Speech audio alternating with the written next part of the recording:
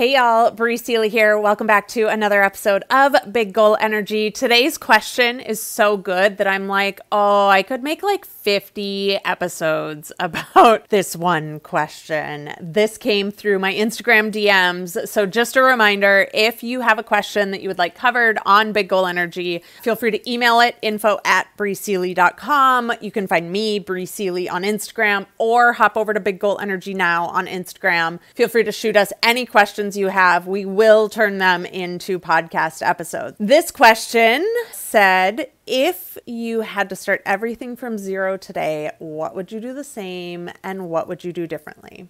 I can tell you've got big goal energy. Are you ready to turn your wildest dreams into your everyday reality? You are in the right place. Welcome to Big Goal Energy, the podcast that helps you turn your audacious and delusional dreams into your everyday life.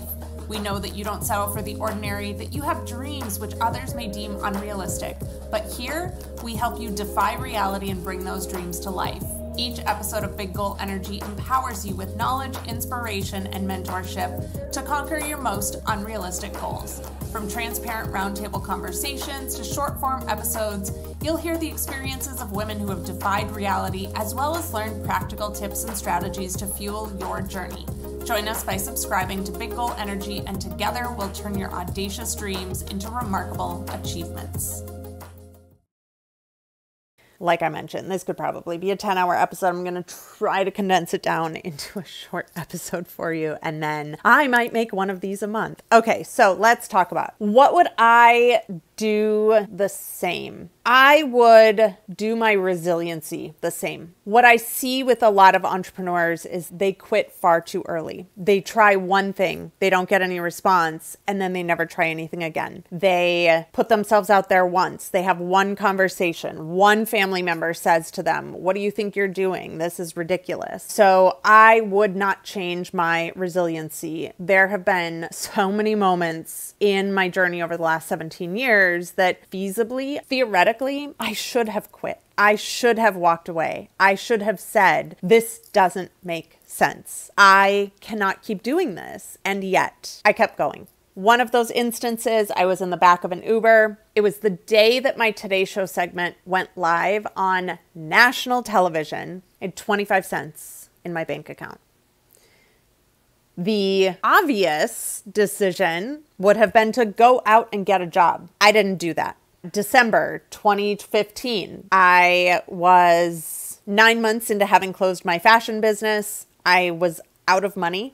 I had used all of my retirement money to start my new business and couldn't pay my rent. January 1st, couldn't pay my rent. That time I did actually try to go get a job and was told that I was unemployable because I'm too ambitious. In that moment, I had no choice but to be resilient. Which, if I may add one more thing that I would not change, is my faith, my spirituality, and my relationship with the universe. Because when I can't see the path, I know that the universe has my back. I know that I'm being taken care of. I have the faith to know that I'm not alone and that things are going to work out for me in the end. So those are the two things that I would do the same: my resilience and my faith. Pardon this quick interruption. One of the biggest challenges ambitious entrepreneurs face is closing the gap between where they are and their big goal. I've created a resource for you that will help you navigate the journey more easily. Defy Reality, the female entrepreneur's guide to achieving her audaciously ambitious goals, will guide you through a process to 110% claim the inevitability of your big delusional goal, banish your doubts, and identify the exact steps you need to take to defy reality. Visit briseeley.com/free to get immediate access to this tool that will help you stop wasting your time so you can start defying reality. And now, back to your episode. What would I do differently? This feels like a can of worms. I would also like to say at the same time, would I actually do any of these things differently because they've gotten me to the point that I am now? I mean, there's some lessons I wish I would have learned a little more quickly, and I'll just give you two of them right now. I would say the first one is, I wish that I would have found my people and my crew way sooner. What I've learned about a lot of the people that are in the top of their industries is that they are surrounded by and help each other out. I wish that I would have found that crew of people way sooner in my business, and also just prioritized making relationships with those people. Also going hand in hand with that, I wish that I wouldn't have focused so much energy on the people that weren't my people. I remember I got invited to this conference in Los Angeles when I lived there. I think it must have been 2016, maybe 2017, and it was free. So I was like, what's the worst that can happen? I'll go. It's just my time. Time is very valuable. And I was standing in this room filled with, I don't know, 100, 150 people or whatever. And the guy on stage was like, we're going to get into state. They turned on some like, I don't know, heavy metal, like Nickelback, something. I don't really know. Everyone in the room starts like jumping up and down and like blah, blah, blah, blah. And then all of a sudden there's this point in the song where everyone's supposed to go, ah!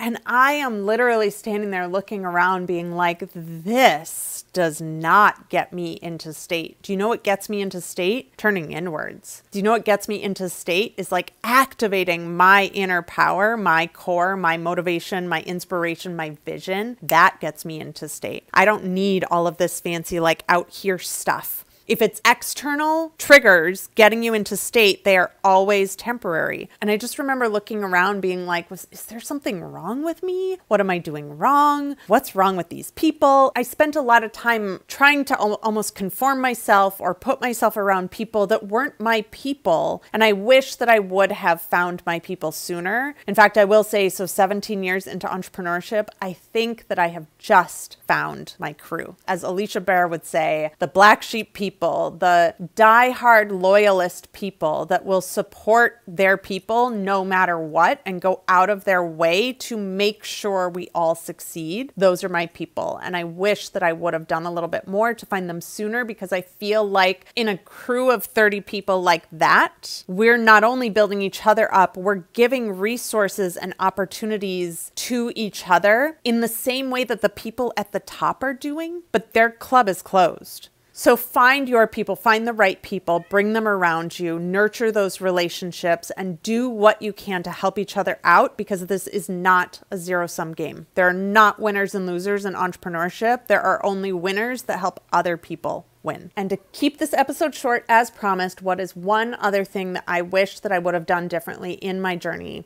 And I just did another episode about this. I wish that I would have embraced the idea of walking before running a little bit more in my journey. As an ambitious woman with big goals, I of course want to close the gap between where I am and where my goals are in an instant. I want to be there right now. And even though I wear a bracelet on my wrist every day that says enjoy the journey, I still always try to fast forward my timing to be at my destination sooner than is necessary. I wish that I would have had a little more compassion and a little more presence during my journey to appreciate the walking stages so that I could actually run sooner. I feel like not doing this has actually delayed my running stage in my business by way more years than it could have if I had just walked when I needed to walk and learned how to run along the way. I want to say just a quick thank you to the person that submitted this question. What a great question. I totally would not have thought about doing an episode on this. There may be a part 2, part 3, part 4 to this episode, just because, like I said, there's a can of worms that I could go in hard on this question about. So make sure that you are following Big Goal Energy.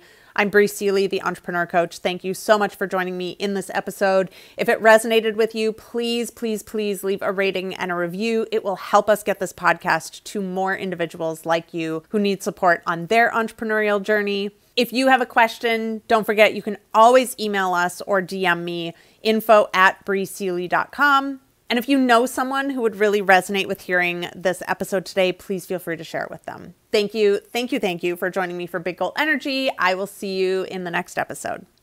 Thank you for joining us on this episode of Big Goal Energy. We trust that it fueled your ambition and made you feel seen. We are a community of ambitious female entrepreneurs like you. Come join us in the Big Goal Energy community by visiting briseeley.com/community.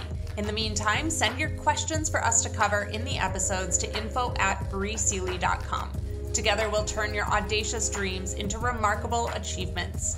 Cheers to defying reality. See you on the next episode.